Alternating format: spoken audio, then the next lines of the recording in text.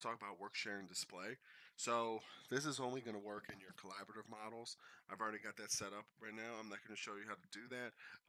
If you want to, I can create a video in the future for it, but I'm just going to stick with this. And as you see, I have a project open. I've just got a couple walls drawn in a plan view. I'm going to come down here and uh, right here is Worksharing Display. It's off right now. This will only pop up if you're in a work sharing project. I think I have one. Let's see. So as you see, that button isn't there, and this project hasn't been saved down and turned into a collaborative model. So I'll switch back. I'm going to come down. I'm going to turn it on, and to turn it on, so there's off, and then there's 4 different settings. So checkout status, owners, model updates, work sets.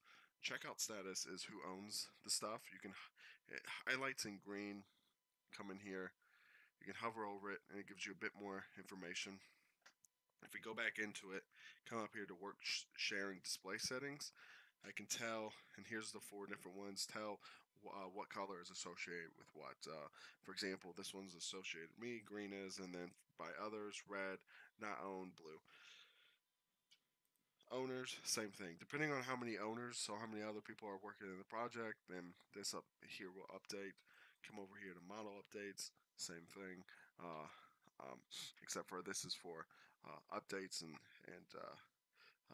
when items are being deleted or removed or synced and whatnot.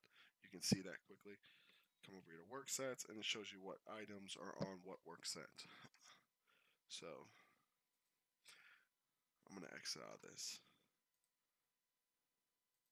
So a lot of these are going to be the same because I'm the only one in this. If I come down here to work sets, and so everything's green for shared levels, or for shared levels and grids. So I'm going to switch this to work set 1.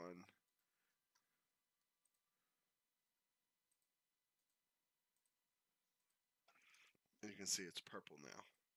And everything I draw, since I'm on work set 1, it draws it in purple. So I can quickly look at it and see what is what and what is on what work set. So it might be nice if you have a specific plan drawing that only has specific elements that are supposed to be on there, or the elements that are supposed to be on there are supposed to be a specific work set.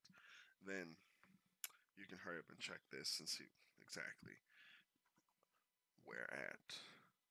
You may have things now on the work set. So if I come back and do worksheet, I'm gonna press cancel. I can change the color. So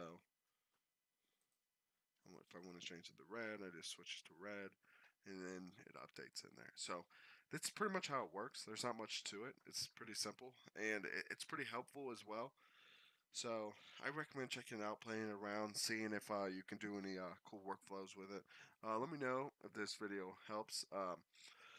Hopefully you learned something. Let me know if there's anything else you want me to do videos on. And thanks a lot for watching. Like, share, comment. Thanks.